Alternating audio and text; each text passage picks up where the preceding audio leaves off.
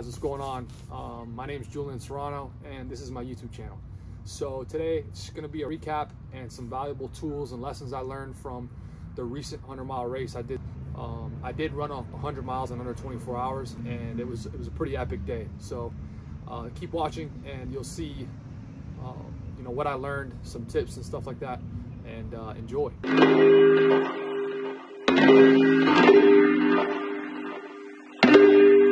One of the most important things break out into your endeavor of whatever run you want to do, and that's knowing your why. So know your why, people. Your why is what's going to get you through your training.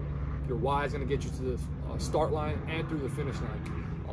Running is hard, it's tough, so your why has to be super important.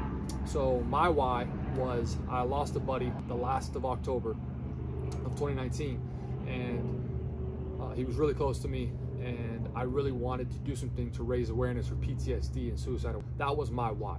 So, you know, throughout the training and the run, my why was always super close to my heart, and it kept me going no matter how I felt, and I was super successful. So know your why.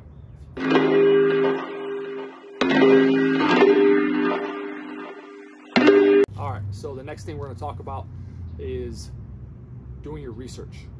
Doing your research is super important because what you're about to embark on, whether it's a 5K or it's a 100-miler, it's a 50-miler or a marathon, running is tough on your body, and if you don't do it correctly, you're setting yourself up for failure. So do your research, reach out to people online, ask friends if you know anybody that runs. You know, if you go to a shoe store, they're usually all super knowledgeable, and do your research for a specific race you're doing, whether or not to wear a certain type of shoe, how much food should you be eating, how much water should you be drinking, what kind of electrolytes should you be supplementing into your diet.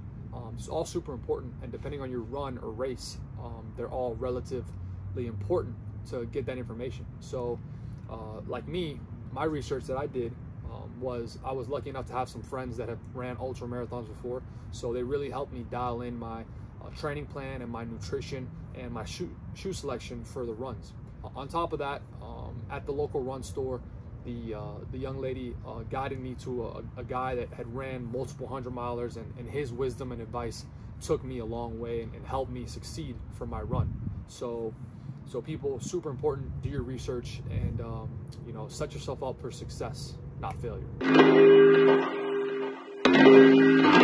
So last but not least is having a support crew, support team, or supporting member close to you is super important.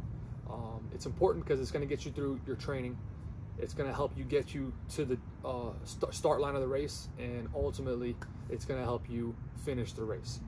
So me, for my race, I ran 100 miles, and I had a support crew of 5 individuals that were highly motivated, dedicated, and wanted me to succeed. And if it wasn't for them, I would not have succeeded at all. So those guys were awesome. They were there for me emotionally and physically. And what I mean by that is, you know, every 3-4 miles, they were on top of it. They had my hydration on point. They had my food ready to go. And every hour on the hour, they were helping me change out my socks, helping me change my shoes, foam rolling, stretching me out.